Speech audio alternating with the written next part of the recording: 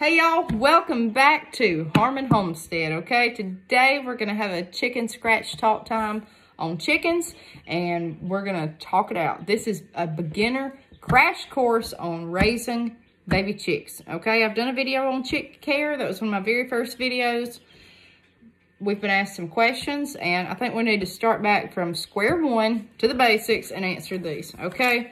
The number one thing is, do you need a rooster to get an egg? No, you do not, okay? The hen will lay regardless. The hen will lay you an egg when it's time for her to start laying, whether a rooster is in the mix or not, okay? She does not need a rooster to lay an egg. That is nature, okay? She's gonna lay that egg. That's her job. Now, so when you go to buy baby chicks, they will be something called straight run. You can buy them male or female already, okay? Or you can buy straight run. Straight run means that they're all jumbled up together. You may buy 10 chicks from a company that's straight run and you may end up with 8 roosters out of 10, okay? They're all jumbled up, it doesn't matter. Or you may end up with no roosters, you don't know. They're all just put together in a pile and shipped off. Same thing at a store, wherever. It's usually cheaper to buy straight run. If you buy them where they're already branched off into male and female, just say you want to go get 4 little female baby chicks, there's still a chance that there could be a rooster in the mix. Trust me, last year we got silver lace Wyandottes. We paid for 8 pullets and they were all pullets except one. We had a rooster in the mix. So just be careful with that, okay? When you get started, you need to know why you're buying chickens. You need to look at all the breeds of chickens. Do you want chickens for looks? Do you want them for the look of the egg? They can lay all different colored eggs. There's things called olive eggers where they lay an olive green egg. There's blue egg layers and all different kind of things. Brown egg layers, white egg layers. You need to decide what you want and why you're getting into this. Do you want birds for meat production? Do you want birds that are dual purpose, meaning that they're great egg layers, but they're also good for meat? The bigger chicken breed you buy, these big, gigantic, like Brahmas and Wyandottes, we have Wyandottes, they eat more feed because they're bigger chickens. Usually, it seems like our Wyandottes take longer to start laying. So if you're wanting something to start real quick, you may not want that. You really need to do your research, guys, before you get into this. We love Wyandottes. That's our favorite. They're just hardy, tough birds. They were, I believe, from the northern U.S., so they are bred for cold weather. They're thick, they're fat, they're fluffy. They're a dual purpose, meaning for meat and eggs. They do good on the egg laying. Now, our best egg layer is a leghorn. She lays every other day, half the time every day, the biggest white egg you've ever seen, and she's dependable. She's small. She doesn't take a lot of feed. You know, it's just what you're after, okay? When you go get your chicks, you need to have them a shelter, okay? Usually, especially this time of the year where it's still cool or cold over most of the U.S. We just had snow in Alabama yesterday. You will need to, more than likely, keep them inside. If they are day-old baby chicks, they're going to have to stay in for a week or two unless you have got one surefire set up outside that is sheltered, like in a garage or a shop or something where it's enclosed and they can get that heat. We keep ours inside for 2 weeks under a brooder plate. We love the plates. They are a lifesaver. They're safer, okay? You don't have to have that heat lamp going in your house. They don't stink as bad. You can adjust the plates to their height. They love to snuggle up under it, and it's just been a lifesaver. The only problem is they jump on top of the plate and they poop everywhere they go. So you have to deal with the poop on top of the plate, and by the end of 2 weeks, we scrape it with a paint scraper. It's every day, and that's rough. But otherwise, you have to have some kind of heat, and the brooder plates are great. Now, once they move outside, for us, for 4 more weeks at least, they stay under a heat lamp. What I mean by outside is they go to a garage, okay, a shop. So they're still enclosed. They're not out in the open air, but they're not inside the house, okay? We use the plastic bins, and we use the top with holes put in it, big, huge holes with chicken wire zip tied on top, where they can get plenty of airflow indoors. We use a water. For the first few days, you need marbles or gravel in the bottom of your water so they will not drown when they get a drink. And they're so easy to fall asleep and their head will tilt over. You don't want them to go down into the water. The marble will stop their little beak and they'll raise back up. You also need chick starter. Either it can be medicated or unmedicated. We do not give our chicks medicated chick starter. I just don't care for it, never have, and that's, you know, it's nothing against it. I just don't do it, okay?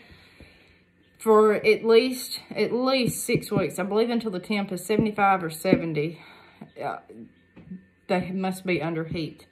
Well, that's tough even with nighttime temps. Or the catch is until they're fully feathered. All their little fuzz comes off and then they grow in their real feathers. They look adorable the first week, and then they start looking really ugly. And then they're gonna look horrible as little teenagers, and then they look like chickens, okay? In the bottom of your tote, or whatever you call it, plastic bin, you need some kind of shavings or something. We use shavings in the bottom, something to absorb, because everywhere they go, they poop. They make a mess in their water. It's just, you need something to, and we change that at least for the first week. It's going to be every 2 to 3 days. First, about 3 days, you can rock on. And then after that, it's going to be every day, just about, or every other day, okay? Outside in the garage, we've got our brooders, is the term for it. And it's, you go back and watch our video. My husband built one. It has let me see here. I think I wrote it down what it was. It's some kind of, I think, 1/4 inch hardware cloth. It's like chicken wire, okay? And they walk on that, and they poop, and it goes through that into little trays we've got, so it doesn't build up in there. You got to think about that wherever you put these chickens, okay? I would advise everybody to get a rooster. If you can have a rooster, I would get one, because he protects your flock, okay? There's been instances where roosters will take down predators, a small predator. They are great. They alert their hens. They protect their hens. I love to hear a rooster crow, okay? So really think about the chickens. Think about the type, the shelter, and the heat, okay? If you use the shavings, you need pine, okay? Pine shavings. Pine shavings. The cedar is not good for them. Let me see here. I wrote down some notes. 1/2 inch hardware cloth. That's what I wrote down. That's what's in our breeder box. By week 6, again, if they are fully feathered and the temps are up, you can move them outdoors. You'll know if they're too cold or not. They'll huddle really bad. Even in the sunshine, they won't be walking around. You'll know, like, hey, I need to put these back into their heat. You can not integrate with fully grown chickens, okay? You cannot take your passel of chicks and throw these outside in the pen with your existing flock if you already have some. That is a huge no-no. It's hard enough to get 2 adult chickens to get in the same pen together if they've not been raised together. That is horrible, guys. You do not put baby chicks there. You have to have them grown at least 4 months, okay? 4 months, they can probably fend themselves. So it's a task. So if you have a coop and you have no chickens in it, then you're fine. You're set. If you do not, then you're going to have a whole nother space to put these baby chicks in, these little teenager chicks, until it's time to put them in there between 4 to 6 months, okay? When you get your eggs, you need to check your eggs every day. There's a huge debate on, do you wash your eggs? Do you not wash your eggs? A lot of people cannot believe that people wash eggs, and a lot of people cannot believe that people don't wash eggs, okay? If they're dirty or if it's raining, I wash them. They must go straight into the fridge, because when you hand wash an egg, you wash the bloom off of it. There's a protective coating on the outside that protects the yolk and the inside of the egg. When that is washed off, bacteria can enter, okay, inside. So don't wash that off and then leave it on the counter, okay? Now, if my eggs are fresh, you can leave them on the counter. To me, I leave mine on the counter a couple of weeks. You do what you think's best. Research it, okay? How will I know if my eggs are fertile? Well, first of all, you must have a rooster in the pen, okay? You must have a good ratio. If you have 20 hens in the pen and one rooster, all your eggs may not be fertile. It depends on the weather. It depends on the rooster's age. By the time he starts crowing, which can be anywhere from, gosh, we've seen him at 3 months try to crow. And we've seen him on past 10 months just starting to crow, which he's a late bloomer, the one we've got doing that. But you'll notice if that hen should be fertile, okay? If you're not sure, when you crack your eggs, you'll notice a little white dot on the top of the yolk. That means it's fertile. The second best way to me is put it in the incubator. Day 3, you'll know. You'll see little spider veins. You'll see a little bit of spider veins and you'll know if it's fertile. And if you're not sure at that day, just let it rock on in the incubator. You will see a heartbeat, okay? You will know if they are fertile or not. You also want to think about this. When you get chickens, is that something you might want to incubate and breed? Is that a durable chicken if something happens? If something happens right now, do I want to go out and get a chicken that is not good for meat, or not known for meat, real skinny, scrawny, it is not good for egg laying, and just very ornamental? Would I want that? No. You need to make sure that you do get some just durable chickens. And then you might want to go into the other areas. I say get something basic that looks normal as your first chickens. Learn about chickens and then branch off. Like we had some little Polish chickens last year or 2 years ago. I didn't know anything about them. I had no clue. I was trying to learn about silkies and Polish and Wyandottes and Americanas and everything all at once. And each breed is a little bit different. Their crows even sound different as far as roosters. They're different. So they're all kind of the same, but they're all kind of different. So I would get something, just a basic barnyard chicken that's durable and dual purpose. Then I would start, get that down pat. See how it goes, and then go on to the others. I know you may just want like a frizzled something right off the bat, but that may not be what you need, okay? You need to start out with something very basic. I mean, yeah, there's frizzled chickens. Their feathers curl out, and they're, now we've got a frazzle rooster.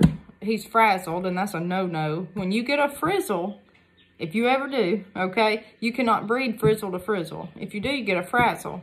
Everything he hatches will be frizzled. Everything, and then you get into this problem of frizzle has to go with a smooth feather and all this other stuff. Guys, it is so complex. And when you get into the world of silkies and trying to breed colors and certain feather patterns and all that, and shades of colored feathers, and guys, this gets like serious, okay? So I would get me some barnyard chickens, a good dual purpose breed, and go from there, okay? If you get a rooster, this is another benefit, and I'm kind of all over the road here. I'm just trying to think of everything, and I've got notes wrote down, and I didn't even read my notes. I just started talking. If you get a rooster, you can have your own chicks, okay? You don't have to go to the store and buy anymore. You don't have to go order anymore, at that point in time. At some point, you will need to integrate different roosters into your flock, but let me tell you something. If you get just a regular rooster, you can find another regular rooster. People want to rehome roosters all the time when they hatch chicks, because they end up not knowing if they're male or female, and then they end up with so many they don't know what to do. So we've been in that position ourselves. So you can have an endless supply of chicks if you get an incubator, okay? I suggest that everybody does. That way they can, again, that's becoming self-sustainable. You can have your own chickens. Now, you may want to go out and get every breed on demand, and that's fine. But if you get a rooster, you can have your own chickens of that breed. It's it's really the most sustainable thing, guys. Okay, I would get a rooster. I love the roosters. I like the roosters better than the hens. I think they're beautiful. They're prettier. They sound better, and they're such protectors. I mean, they're great. You get less eggs in the winter. Every chicken goes through something called a molt. You will think your chicken has the mange. Its feathers will fall out. They'll start losing weight.